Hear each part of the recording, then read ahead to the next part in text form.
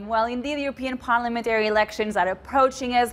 Political analysts are describing this upcoming vote as critical and trend-setting. So let's understand why. Here we have the seat projection for the upcoming European Parliament. At the bottom, we see how the Parliament looks at this stage. And really, the biggest difference here is that the majority that we've seen over the last 40 years at the European Parliament between the EPP, the Conservative Party, and over there, the SD, the Socialist Group, they've been forming a coalition over the last couple of years, passing legislation, but that isn't likely to continue. So we could see these two parties seeking further alliances, for instance, with the Liberal family there in the middle. The second point to make here is really about the performance of the far-right parties. They're expected to get about 26% of the seats.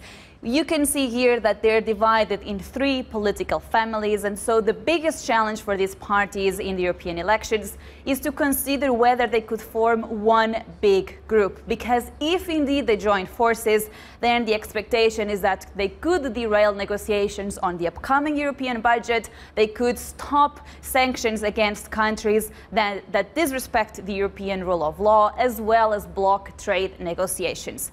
But of course, when we talk about European elections, we cannot forget about Brexit. The expectation is that British lawmakers will leave the European Parliament as soon as Brexit takes place.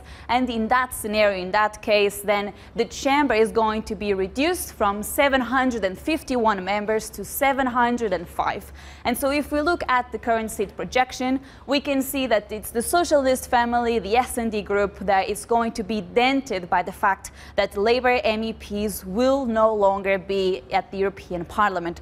And then when we look at the performance of the far right as well, then in this scenario without the UK MEPs, they're still expected to get about 24% of the seats. Having spoken with different analysts, they've told me that the risks that the far right poses are not so much in the short term, but more medium to longer term. It is whether they will be able to use the European platform to make gains at home.